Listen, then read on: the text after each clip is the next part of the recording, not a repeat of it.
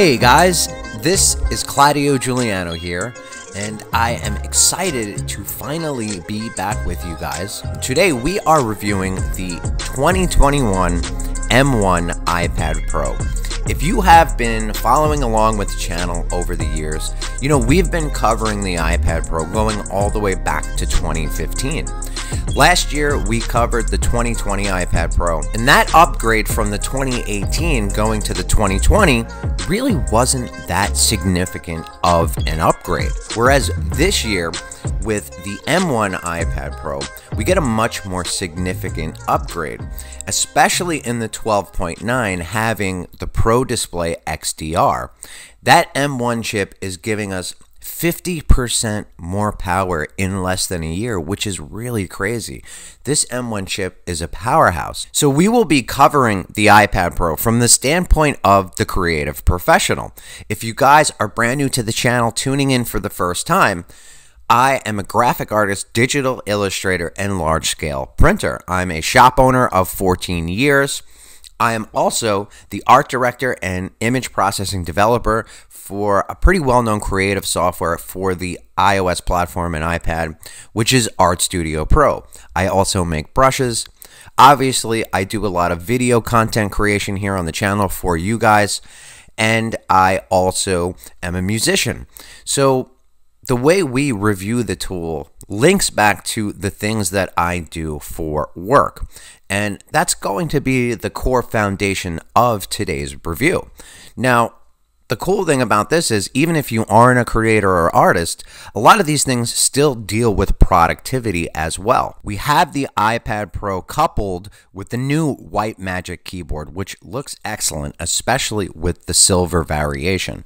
I also really love that the white magic keyboard is great at hiding fingerprints and marks and things like that. So I definitely prefer the white over the black/gray variation.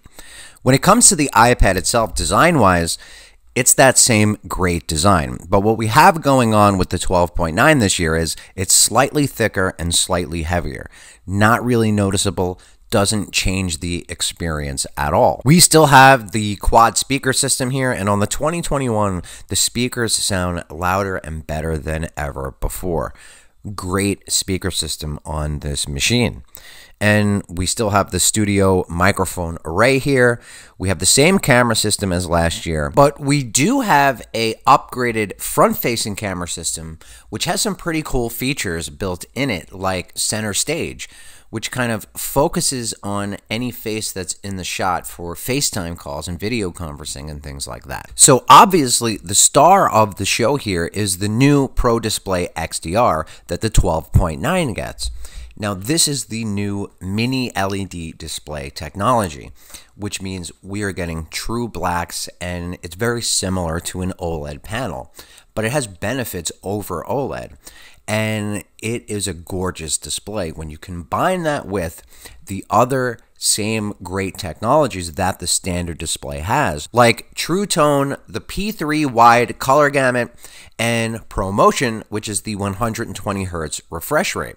When you combine all of those technologies with the mini LED display technology, it really makes for a unique display experience. It's the combination of all those things with mini LED that makes this one of the best portable displays that you can find out there, especially a display of this size at 12.9 inches. So the display is beautiful to look at and beautiful to work on. Here I have an HDR video pulled up, and that's when you can see this display go to a whole new level.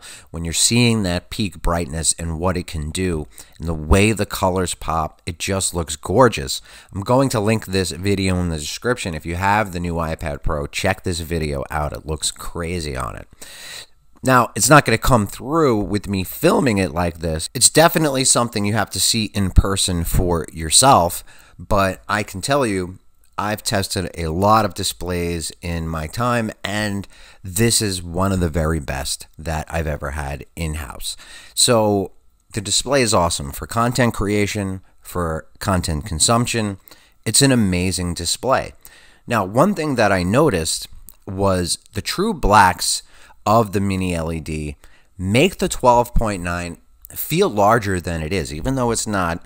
It gives this sense that the display has more breathing room, more space. And that's what those true blacks do. And it's an effect that impacts creating on the device because the 12.9 becomes even more immersive. Now, don't get me wrong. The display technology in the 11 and the previous generation iPad Pros, it's still very good technology for what it is.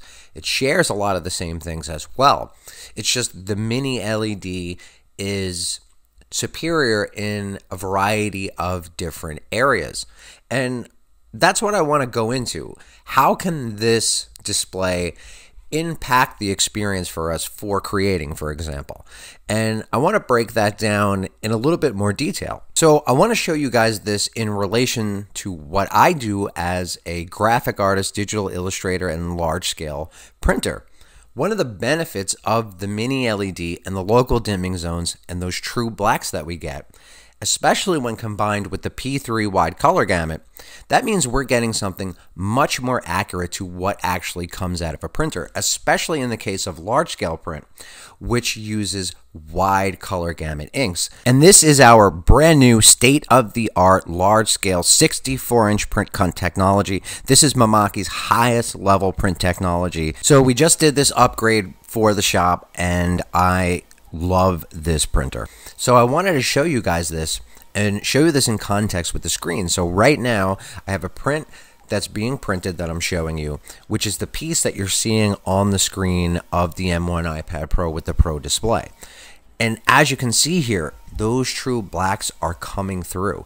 And you can see that in comparison to the print that's coming out of the machine, how accurate that is, as well as the colors. Now, of course, we're going to have differences in color here because you always do when you're printing, but also because we have different lighting scenarios and we're filming these things, so we're not going to have pure accuracy. But I think this will give you a good idea of what I'm trying to convey to you about the display for a digital artist whose medium is print. So there's sort of been this controversy surrounding the display when it comes to something that's called bloom, which is this kind of glowing effect on things. And I wanted to break that down and see if that's an issue. And as you can see here, here is a pure black background, and I did a piece all in white, like in the negative, to see if I would get any of this glowing effect or bloom on any of the strokes.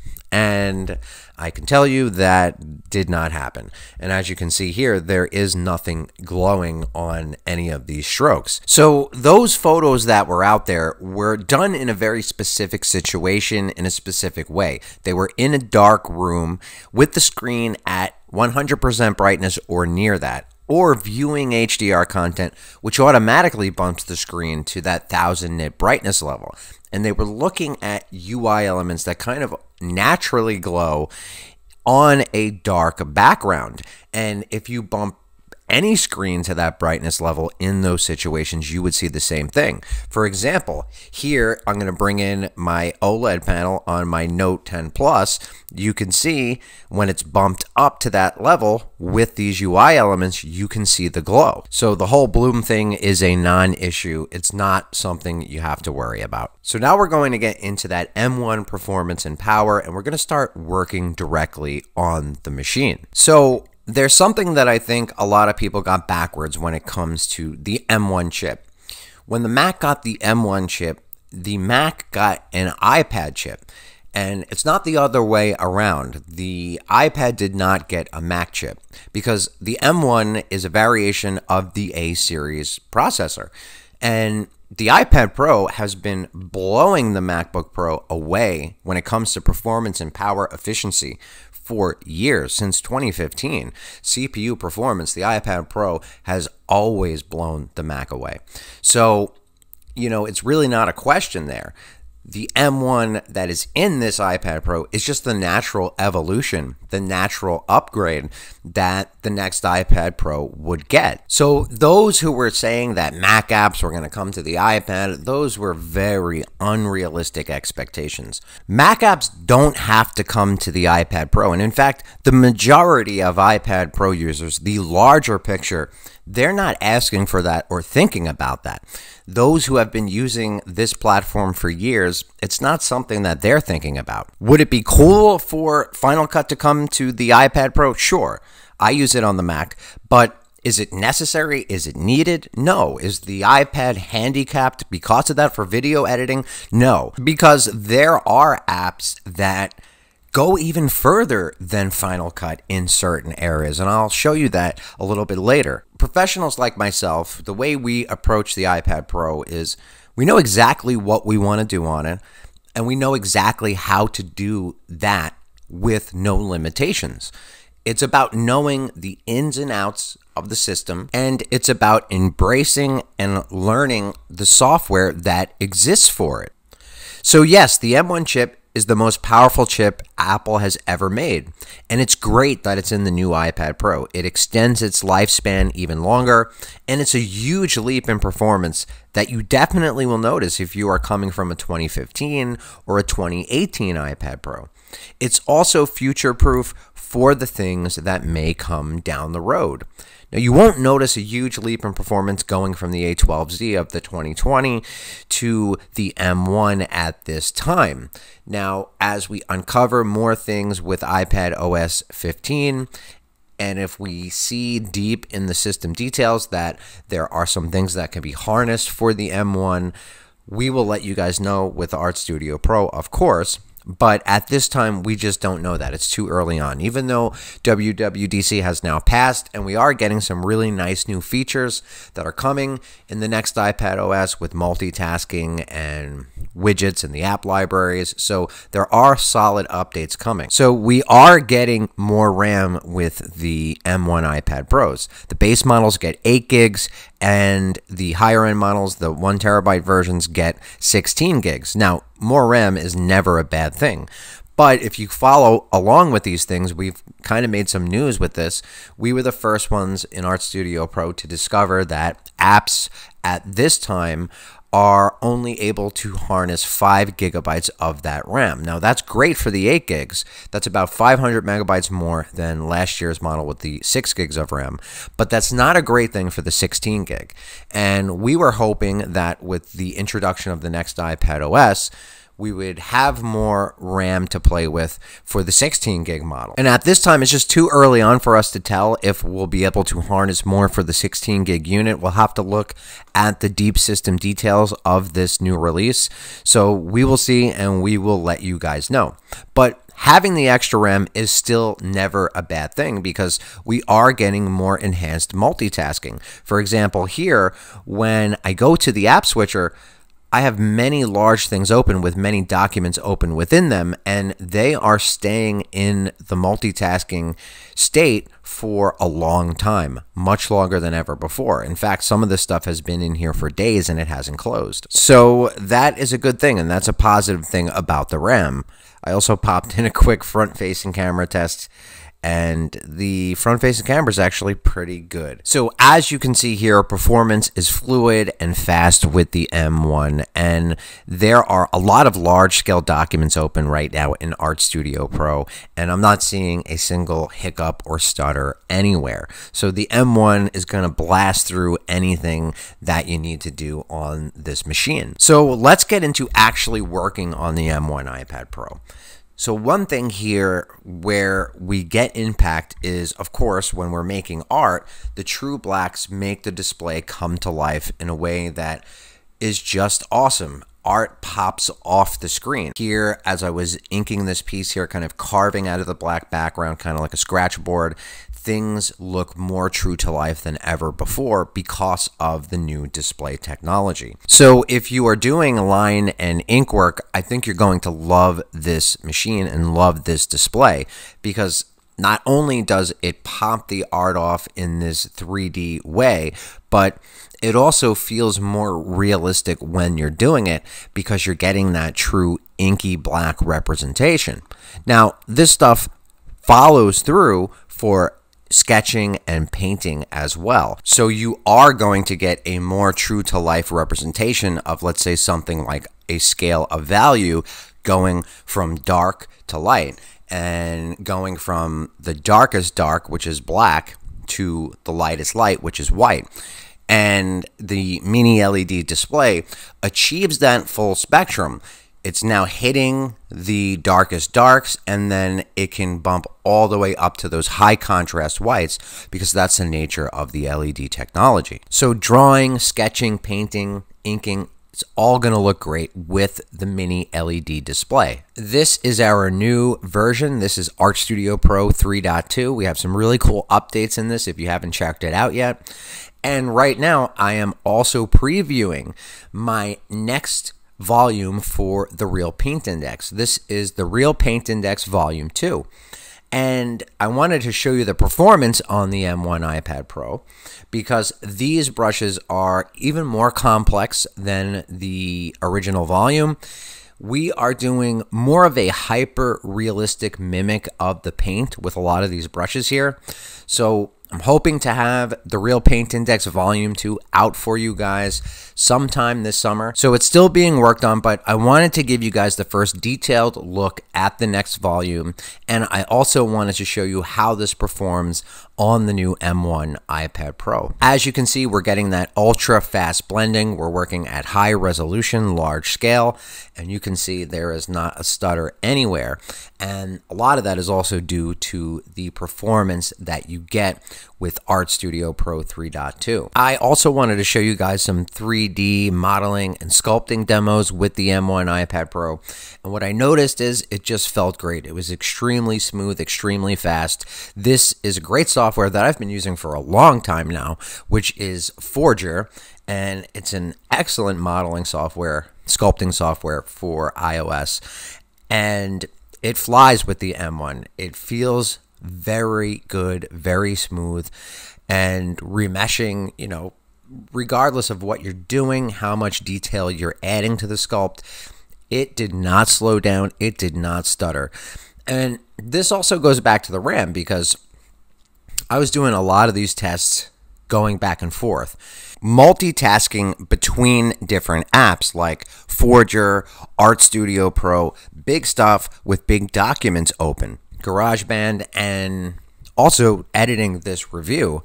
And not once did I see the iPad slow down at all. It just plowed through all of the creative work that I was doing. So if you love sculpting and you haven't checked out Forger, definitely check it out. There's also another excellent software by a developer that I have used as web-based application for a long time.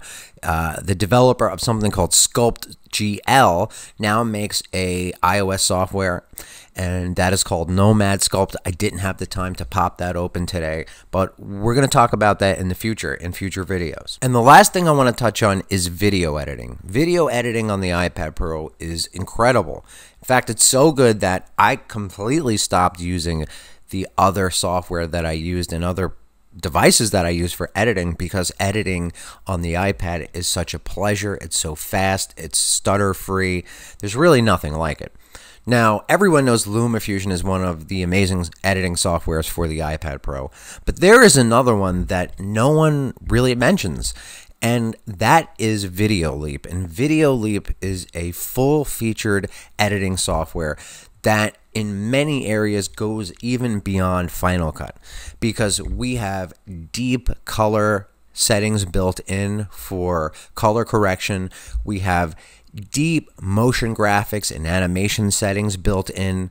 I mean, this software is awesome.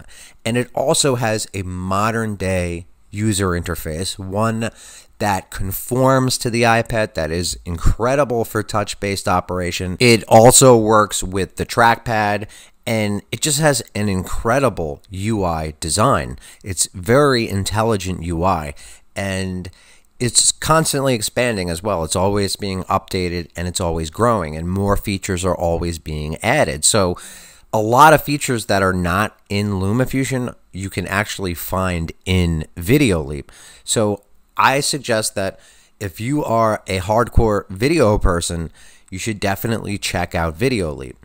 And that kind of segues me into our conclusion with the iPad Pro. So every year we've been getting a new iPad Pro every year or couple years. We have consistently gotten these leaps in chip performance. Apple has been making leapfrogs in many areas when it comes to their chip design. And now the best chip, the M1, is in the iPad Pro, both models, the 11 and the 12.9. And there's still this small group of hardcore Mac people that I feel are not satisfied with the iPad Pro.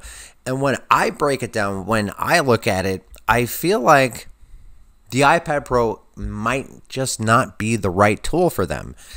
And I think the reason for that is they aren't willing to explore. They aren't willing to learn the true ins and outs of the platform. They also aren't willing to learn new software or step outside of their comfort zone and try something different. And a lot of times when someone claims or thinks that something can't be done on the iPad Pro, there usually is a solution for it, and you actually usually can do the thing that they say can't be done. So in most of the instances where someone got an iPad Pro watching one of the videos over the years that has emailed me or messaged me and said, you know, I got the iPad Pro when I watched your video and I'm trying to do this specific thing, but I can't figure out how to do it, and I don't think the system does it. They think that it's a thing where the system just simply does not do what they want. And then I analyze that and I show them how it's done, and they go, wow, I never knew you could do that. And it's because there's a lot of these deep kind of hidden system things in iOS that are not prevalent or at the forefront, and they're also not very obvious in the way you achieve them. It's something you have to discover, and it's something you discover by just using the iPad for years. It's a thing where I know the system so well because I've been using this thing since 2010, and I've been really using this thing. So there's so many situations where people think something can't be done on the iPad Pro, but it actually can. So I think Apple needs to come in and create some videos or create a new guide showing these deeper system things. So in the end, what can we conclude about the M1 iPad Pro, especially in the case of the 12.9? Well, for me, this is the first year that I am fully embracing the 12.9-inch iPad Pro. The first year that I fully love it. That mini LED display technology makes big impact for me and for what I do. And the effect of the True Blacks making the screen feel larger and more immersive than ever before is the selling point for me. So if you have the 2020 iPad Pro, I don't feel like it's necessary for you to run out and upgrade to this 2021 iPad Pro. I do think if you see this screen in person, you will fall in love with it, but you still have a very powerful iPad Pro with a great display that shares a lot of the same display technologies as well. The M1 iPad Pro does get my recommendation, especially if you are upgrading from an older generation iPad Pro like a 2015 or the 2018. You'll definitely see and feel those improvements. And that is going to wrap up today's review of the M1 iPad Pro. If you guys like this video, it would be great if you can drop a comment, if you can share it with a friend. It would be great if you can give it a thumbs up, and most of all, it would be best if you subscribe. We will be back soon. Have a great day.